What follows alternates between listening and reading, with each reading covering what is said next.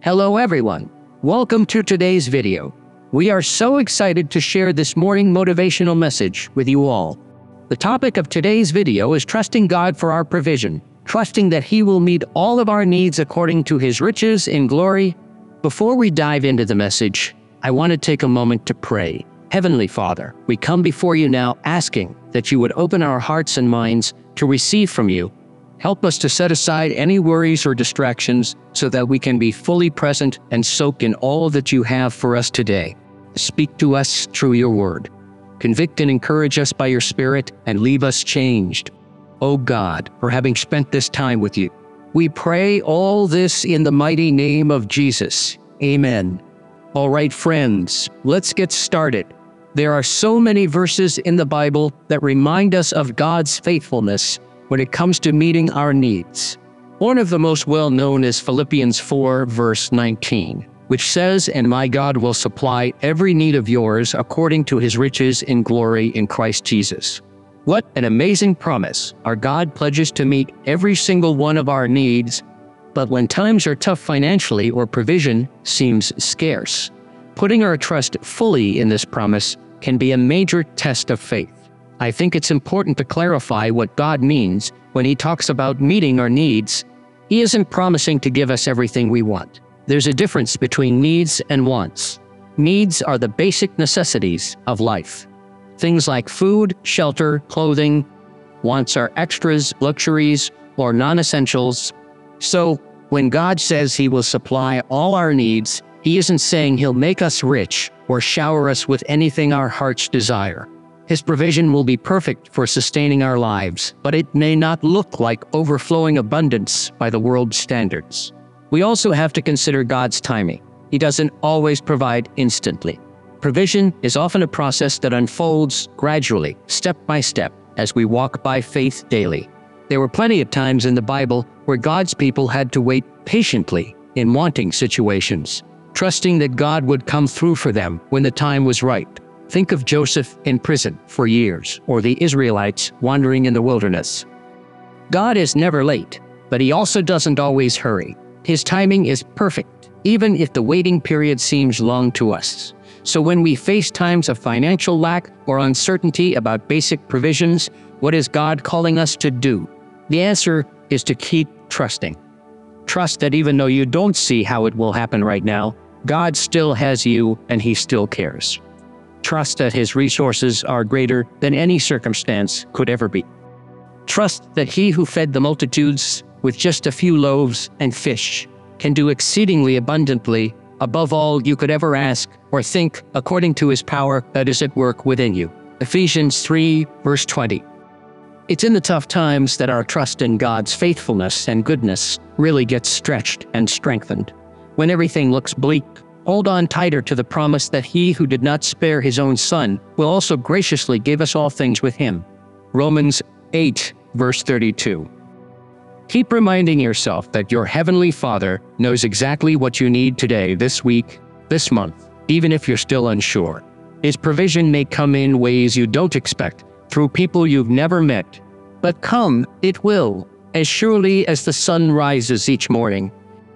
Now, I want to share a short passage from my journal during a season when my own family was facing financial uncertainty. Lord, I don't know how you're going to provide for all our needs this month, but I'm clinging to your promises. You said in your word that if we seek first your kingdom and your righteousness, all these things will be added to us as well. So I'm doing my best to focus on you, to spend time in prayer, to read your word daily for strength and wisdom, to trust you wholeheartedly, regardless of what my circumstances look like right now.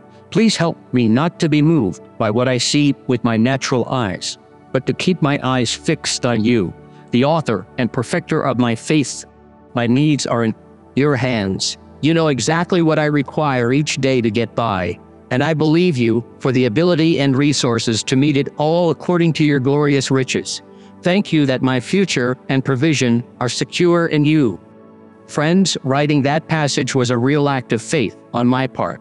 When my natural mind was tempted to worry and fret, I made the choice by the Spirit's power to trust God completely instead. And you know what? He proved himself faithful, just as he always does. Provision came through in amazing ways, more than enough for all our needs that month and beyond. My family was taken care of, and our trust in God's faithfulness was deeply strengthened through it all. I share this story to encourage you that no matter what situation you find yourself in today, whether facing financial pressure, lack of basic resources, uncertainty about the future, God sees you and He cares. He has not forgotten your needs, and He has definitely not left you without the means to have them met. His word is true. He will and can supply all your needs out of the riches of His glory. But you have to take Him at His word. You have to choose to trust Him, even when you don't yet see the answer. This is a daily decision that deepens your intimacy with the Father and strengthens your faith in remarkable ways. So before you start your day, I encourage you to pause, reflect on all God's goodness, and recommit your needs over to Him through prayer.